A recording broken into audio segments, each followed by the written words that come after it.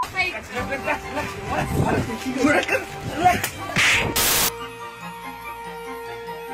pandemic is gripping the nation. How do you know if you have Warrapen-sitis? My family don't tune with me anymore because I'm befucked.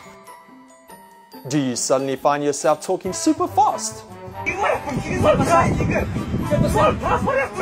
Do you become irrational and aggressive at bras and fight over bra chops, Liverpool or BlackBerry charges?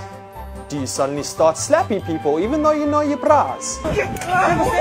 Then you might have Warrapen-sitis. The nation's leading medical and scientific minds have worked around the clock to find a vaccine for this dreaded disease, which is brought about by the copious consumption of hydroxyethanol. That's right, mums and dads. Ensure your kids are not taking to the dreaded hydroxyethanol.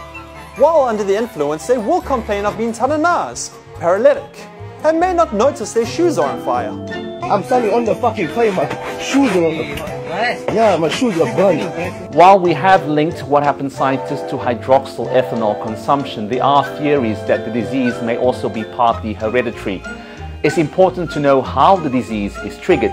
Now, if you look at this graphic, the hydroxyethanol causes the secretion of the compound known as madrchodomine, which triggers what we know as the tumby cortex of the brain. When the tumby cortex is overactive, it brings on the Warrapen-sitis disease.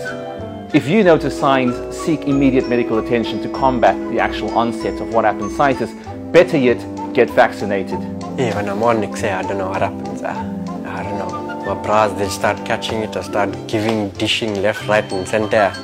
You know, advice?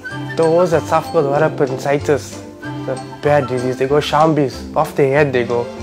There's one time, I took my bras, BlackBerry off the charge, I put mine. Next day, I don't know what happened. Those are going shambles, clouting, this side, that side. Hey, one time I was on fire, I didn't even know. Up till today, I still don't know what happened. For more information on the Warrapen-sitis vaccine, or if you or a loved one display any signs of Warrapen-sitis, visit your nearest Warrapen-sitis crisis center.